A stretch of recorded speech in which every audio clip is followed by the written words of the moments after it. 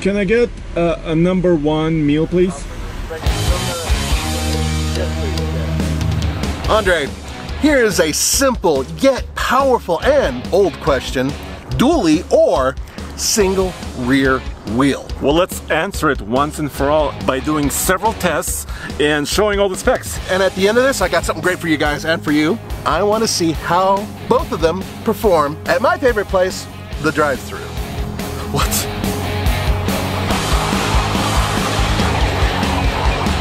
In this video, we'll be talking about specs between these two trucks, but also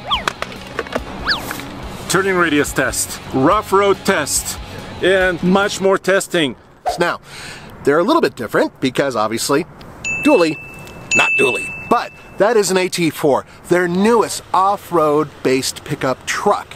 That is a Denali, their luxury pickup truck, both of which are big sellers for GMC. The turning radius of any truck is truly important for day-to-day driving. I mean, think about it. Parking, maneuvering, going through traffic, all those things matter, and that's all turning radius. And, well, this one is a narrower truck, and that one is a wider truck, so I think we know where this is gonna go. But... Wait. But what if you wanted a manlier truck, one that's wide in the shoulders and just macho? Well, then you want me. No, you want this, because even though it's not wide, it's taller. I got bigger tires, and that makes me a taller truck. What?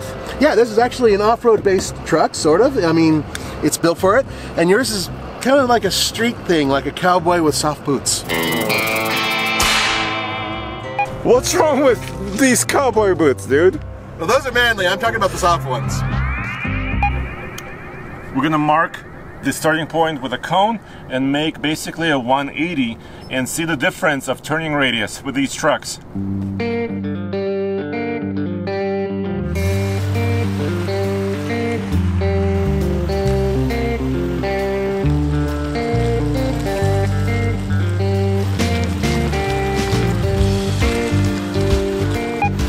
Now this is where the 2500 short wheelbase stopped, right here.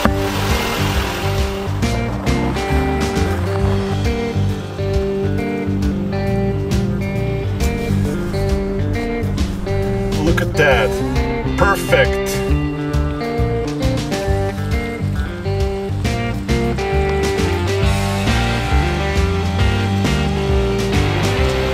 I'm coming. I'm coming. Keep on coming. Whoa. Nice shooting, Tex. Yeah, it's not even Clizzle, my friend. Look.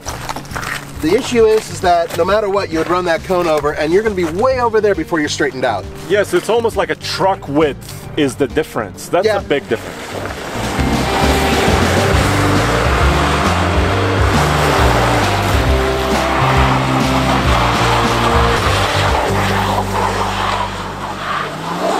Let's talk about wheelbase, because they are different. So I'm starting here at the center of the hub, and my amigo Andre is back there. I'm at the other center of the hub in the rear, and this is a standard bed 2500 GMC. 159.5 inches approximately, and that matches the specification that GM actually lists for this truck. But here's the thing, you can get this single rear wheel truck either in a shorter bed or a long 8-foot bed version, but the dually, that only comes as an 8-foot bed. Let's measure. On the big dually, the wheelbase is close to 173 inches, which means it's about 14 inches longer than on that big AT4 truck. This is needed for more stability. The dually is all about towing comfort and towing confidence. It's got a wide stance, it's got a long wheelbase, it can handle a big trailer like a fifth wheel with confidence. And of course, weight capacities is the main difference between these two. The 2500 AT4 truck that Nathan is driving, that has about 3,000 pounds of payload, which is actually really good for a four-wheel drive crew cab truck. But of course, when you need more capacity, dually is the way to go. 5,200 pounds of total payload, and towing numbers, it's about 18,500 max towing on that AT4, 31,000 right here on this dually 4x4.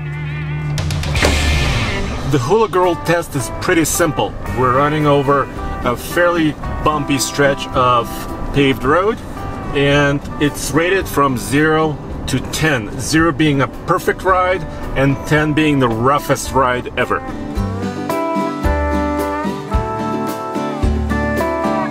We are in the 84 truck. So why is your hand there? Because I'm steadying the Hula Girl. Nah, unfortunately, tape is just not going to do it. And Andre's hand will. Not too bad. Dude, she's barely moving. She's not having a hard time so far. I'm going to rate this so far. Let's see, that's the last one pretty much. That was no more than a 3. No, and you know what? I mean, this does have Ranger shocks. This is off-road suspension. And it has spongy tires by comparison. Yes, they are full. I mean, it's like, what, 80 PSI in the back or something like that? Yes. Which is crazy, but at the same time, all in all, she didn't move that much. All right, so let's see how the dually does. Andre, I can tell you right now, I think it's a little bit stiffer. Well, no surprise. It's because we have beefy springs, over 5,200 pounds of payload. So what are you going to give it? I gave mine a 3. Actually, as far as dualies go, that wasn't too bad. Yeah. I would give it a 4 out of 10.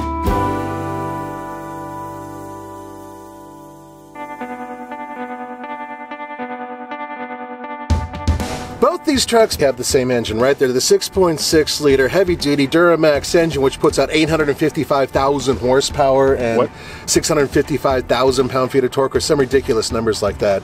Well, yeah, sure, but you know, 445 horses and 910 pound-feet of torque, which is monstrous. But today's test is not about pulling power necessarily or acceleration. We've done that in other videos. That is correct. Now, these both have the 10-speed automatic transmissions, and both of these have 4-wheel drive. Hell yeah. Okay, but that's pretty much where the similarity ends. Oh no, wait, because they still have the same cabin, and the same hood, and the same doors, same front end, the same bumper, same... Okay, so the rear really is where the difference is, right? The rear. Okay. We are at a undisclosed fast food joint that has a drive-through. One that is relatively tight. It should be a challenge for this. I honestly do not know how Andre is going to take that massive, wide truck and squeeze it through here.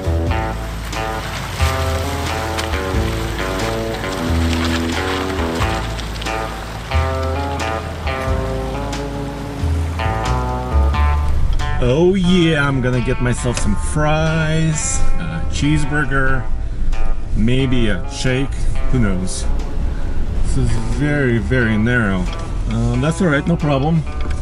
I've got the skill, the heavy-duty truck experience to make this turn. Just gonna make a little bit of wider turn. Yeah, oh, no. No, my experience never helped. Okay, okay, going through this way.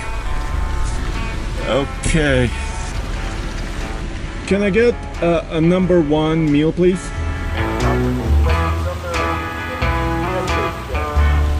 Okay, so I'm gonna make a wide turn, and I can see my 360-degree camera, and I'm gonna use every inch of this particular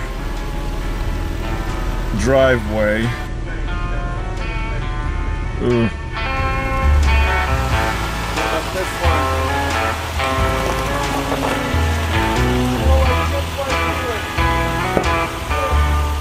No, I can't quite do it.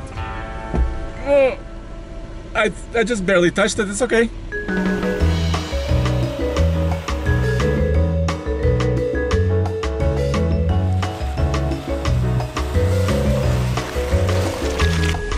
Oh yeah, take that, dude, take that.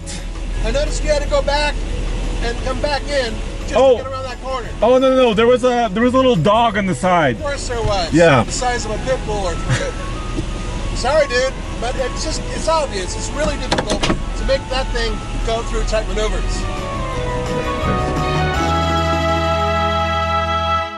Yeah, so you are losing a few things with the dually, maneuverability, ride comfort when you're empty. But if you want to go cross-country with a gigantic trailer in crosswinds, you want the stability of a diesel dually. I mean, they are mighty and heavy duty, and they're also mighty wide. I mean, try getting through a drive-thru, right guys? But also in terms of just parking and living with it day to day, and even putting it in a garage from time to time, it's a lot easier to have single rear wheel. And of course, don't forget, we have a live show on TFL Now channel, Mondays and Fridays at noon Pacific, 3 p.m. Eastern. That's right. We talk about cars on Monday, trucks on Friday, and go back to tfltruck.com for more news, views, and real world reviews.